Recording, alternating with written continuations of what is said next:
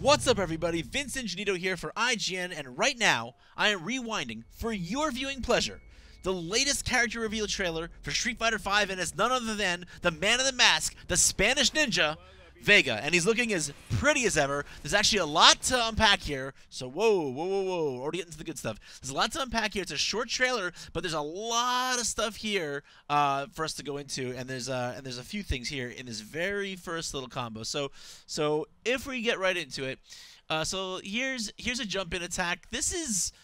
You know, we've seen this before. Again, like almost all the character reveal trailers have opened up with a frame of animation or a move that is very common to the character. This looks pretty much like Vega's jump in fierce. Maybe it's jump in fierce or jump in strong. I haven't played Vega in a while in Street Fighter 4, but this is definitely a familiar normal jumping normal for Vega players out there. So just again a cool thing. I've made note of this in several other rewinds. I just really like how they they've definitely taken a new approach to the art direction, but I like how they bring in familiar animations and moves like this because in these little subtle ways they make them still feel familiar. But all that familiarity is about to go out right out the window. So let's see. He lands. And we've got a what looks like the first hit of maybe a close. Oh, there's no close normals or far normals in Street Fighter V. But this looks like a stand fierce. And then after one hit of that, he spins, and where is the claw? If you look carefully, right there, it is on his hip now. Vega can actually switch between fighting with the claw and without the claw.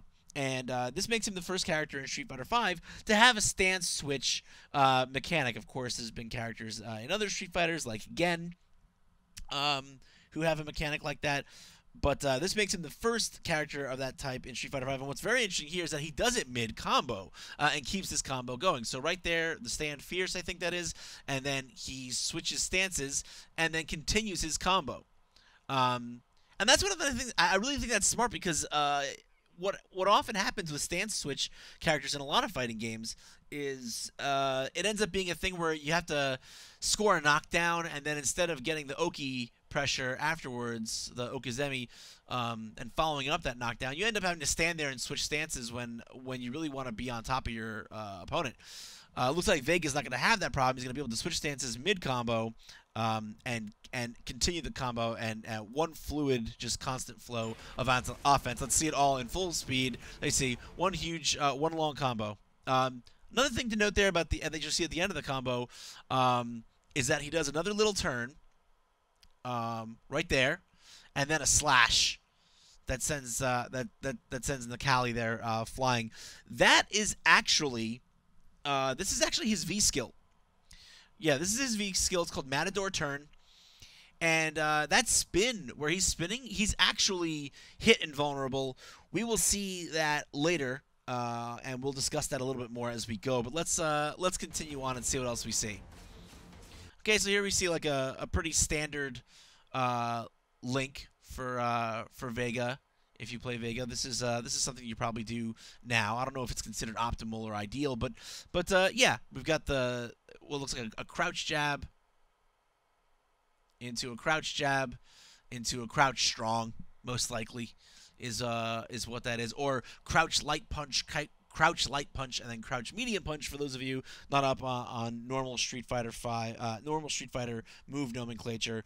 Again at full speed, let's take a look at that. Yeah, there you go. Okay, and there's that just to show you again. There again is the Matador turn. And the subsequent attack. And what's interesting about this is that it looks like he's canceling out of a normal. So it's like he hits with what looks like probably a stand roundhouse or a command normal of some kind, and then cancels it with the. So much like Nakali was able to do. Nakali was the first character we really saw doing this in his reveal trailer. It looks like Vega can use his actual V skill as an actual move that you can use in combos and as a general purpose attack. So all right, so moving along.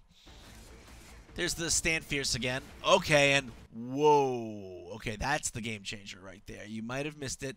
I know this would be pretty easy to miss because of this camera cut that gets made here. Let's watch it again at full speed, and I'll show you what I mean. So this camera cut is kind of quick.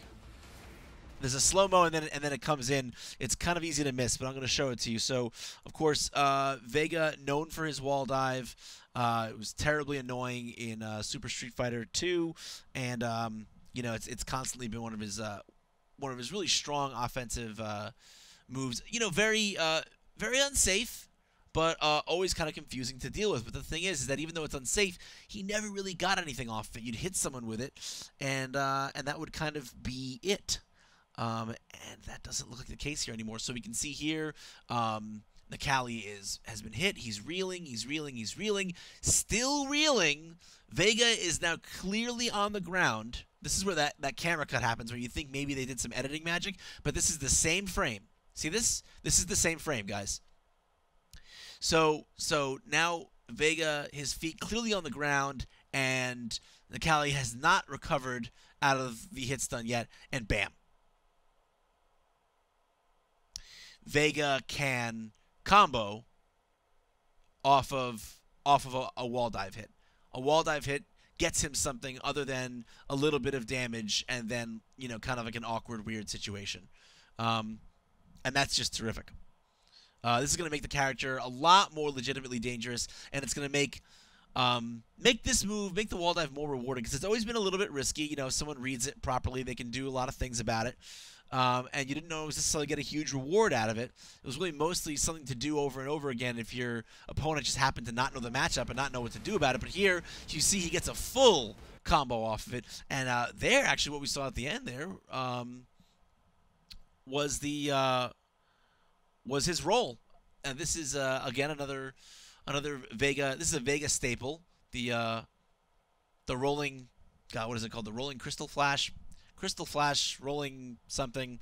I keep forgetting the name of this move. I used to play this character, and I don't remember the name of the move. That's pretty sad.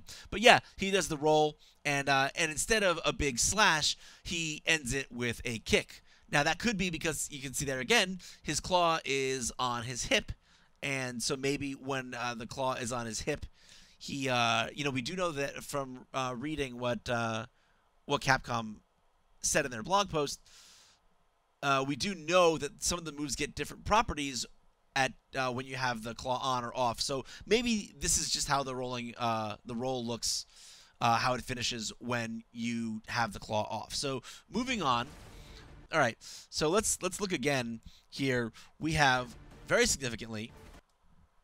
This is a command grab. And we know from the blog post that Vega only gains this command grab when he does not have the claw equipped. So this is a new tool that Vega gets access to when he doesn't have the claw on. And this is this is probably the greatest of all the things we've seen so far. This is probably the biggest incentive, I would say, to take the claw off. A nice, powerful command grab definitely kind of widens Vega's mix-up options. So that's really cool. And this is just a really cool looking command grab. This is the EX version. I don't know if it'll have such a dramatic camera effect for the non-EX version, but let's watch it again in full speed because it looks rad. Bam, yeah. And then right after that, we have something very significant. I'm gonna let it go in full speed, see if you catch it, and then we're gonna slow it up again. Okay. So in case you missed it, right after that command grab, what we are seeing is I'm gonna go frame by frame. And here we go. Okay, so you see Necalli is coming in with some kind of an attack, and there you go. There's the Matador turn right there. That's, again, his V skill, and that's the Matador turn going right through Necalli's attack. Now, we also know that Vega, much like Bison has the option to absorb a projectile with his V skill and then not throw it back at someone. Vega, too, we know, has the option to dodge with the Matador turn and then not do the automatic follow-up. So yeah, I think this is really significant because what this is, I mean, Vega is already a good footsie character. His walk speed has always been good. It's hard to tell if his walk speed is good from this video, but his walk speed has always been good, and his pokes, especially with his claw on, obviously, are fast and have nice range. But the nice thing about this Matador turn is that it gives him kind of a counter footsie tool. Like if you're consistently getting beat by someone else's normal and you're just at a loss for how to deal with it, maybe your claw is off. Because, by the way, if your claw gets knocked off in Street Fighter V as Vega, you will not be able to pick it back up. That's not something we see really here in the video, but he will not be able to pick it back up. So fighting with the claw off is almost an inevitability. If you get hit too much, you're just going to lose it, and you're going to have to fight without it. So in those cases, you may find yourself, well, normally my game plan is to poke, and just dance around my opponent and outrange them and outpoke them. But if you lose the claw, you might not be able to. This Matador turn, I think, looks like a great possible tool to use at neutral if you find that someone is outpoking you, either because they've got a better button, or their footsie game is just stronger than yours, or you lose your claw and you don't have the same range. This is a way that you can get out of the way. It also, as it turns out, I think will be a great way to punish certain moves that probably ordinarily wouldn't be punishable on block. So a move that might recover too quickly for you to punish on block, if you can be very predictive and make a good read and know that your opponent's going to come through with it, instead of blocking it, maybe you can opt instead to do the Matador turn and get at least a knockdown out of it, and then a situation after that. So yeah, let's watch it again at full speed, and then move on with this rewind. Bam. All right, cool. So yeah, there's the EX version of the roll. So let's slow down for a second. We saw the EX version of the roll. That's fine. I don't really know what this move is. And we're seeing an EX version of it. So it looks like maybe Vega might have a new special involving the claw. There doesn't look like any move that I've ever seen Vega have before. Although I haven't played Vega in every single version of Street Fighter. So maybe it's a returning move. Apologies for not knowing that. But this looks like an all-new multi-hitting move that scores a knockdown, which is nice. Nice just to have something. I'm hoping it's a command move. His roll, the crystal, the whatever. God, I'm the worst. His rolling attack has traditionally been a charge move. So if it remains a charge move, it'll be nice for him to have this kind of command attack to use as a way to, kind of easily and quickly confirm off of, say, a crouch forward, which looks like that's what that is, a crouch forward there. So, you're using a crouch forward in footsies, as one sometimes does, and then having something that you can just cancel into if you, and confirm with if you get the hit, is nice, and that's not always easy. That hasn't always been easy with Vega when you're walking forward. If you're walking forward, again, you poke someone, you outpoke them. You don't necessarily get anything off of it like, say, Ryu can. But now it looks like Vega hopefully will be able to as well, if that is indeed a command move. So again, let's just let it go at full speed here, because it does look pretty cool, and especially when you slow some of this stuff down. Just the animation style of this character. He's got such flair. I mean, he always has, but he just looks like such an acrobat, so graceful and so badass. Yeah. Okay, so here we see an EX version of, and there's another perfect example of that just beautiful animation, and something else very important here. So we've got two things. So for one, we see that the EX version of his wall dive hits on the way up and floats the opponent. This is common. This is how the EX version of the wall dive worked in Street Fighter 4. So that's good to know. So what's interesting here though is the wall dive attack seems to push them up farther and allow for juggle continuations. So that's really significant. Again, another situation about how Vega will be able to get more out of every hit than he could in previous Street Fighter games, which has always kind of been a problem for Vega, is that, like, you feel like you're doing all this work to outplay your opponent and get hits. You don't always necessarily feel like you have the opportunity to get the most out of those opportunities the way some other characters do. It looks like Vega's going to change that in Street Fighter V. But here We have that watercolor swirl, and clearly we see this is his V trigger.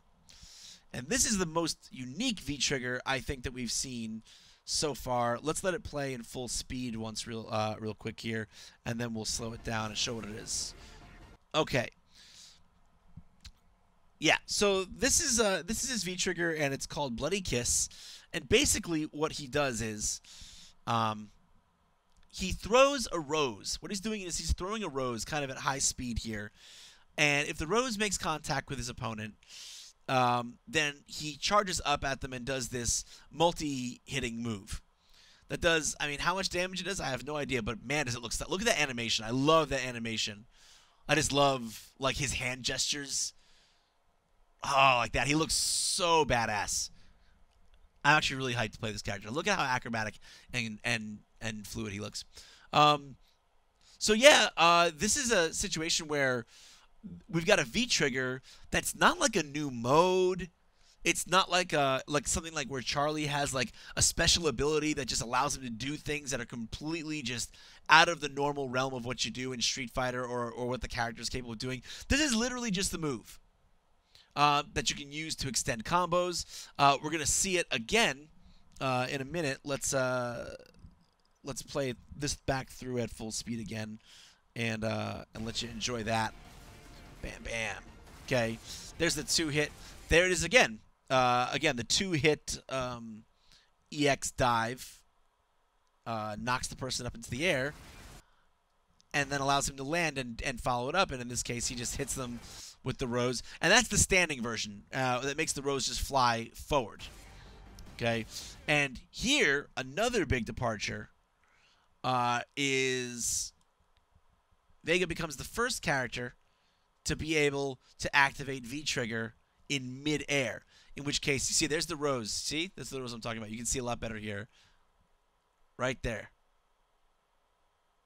A lot worse than any Dudley thrown rose. That's for sure.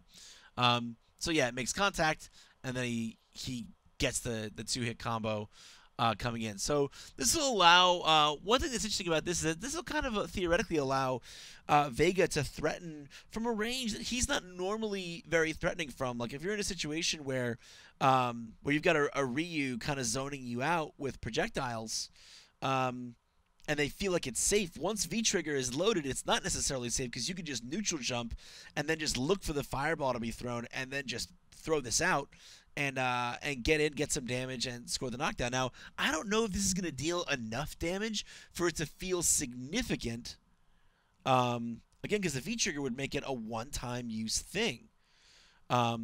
Here's another use of it that we, this is the same version we saw before. This is the crouching version, though here you see it's being used as an anti-air. And, anti-air has always been an issue for Vega. He has this, like, flip kick in Street Fighter 4 that's, if you don't do the EX version, it's pretty much almost a useless anti-air, sadly. The EX version is pretty good. We don't see that flip kick here anywhere in this trailer, so I don't think he has it. But here he uses his V trigger as an anti-air, and of course he hits with it, and then gets the automatic follow up. So it looks like this V trigger will be an interesting tool for Vega, for sure. But it'll be a combo extender. It can be used as an anti-air, maybe as an anti-zoning tool. It'll have a few different uses. But it's really just down to how much damage it does, that'll make it imposing or not. It is the first V-Trigger to literally just be a move that you just use, rather than like a new mode that opens up completely new possibilities for the character. So I don't know if that makes it a little bit bland. Again, it'll come down to that damage number and how frequently he's able to use it. And then, of course, at the end, we get to see his super awesome-looking critical art. Ugh. Again, just love the animations. I gotta watch that one more time because it was just so beautiful. I had to watch it twice. Let's take another look at that critical art. Yeah, there's the circle. And then, oof. Oh, like a jet. Like a super pretty jet engine. Anyway, that's all we've got for the breakdown of Vega and Street Fighter V. Thank you very much for watching. And for more on Street Fighter V, you're already in the right place, folks. IGN.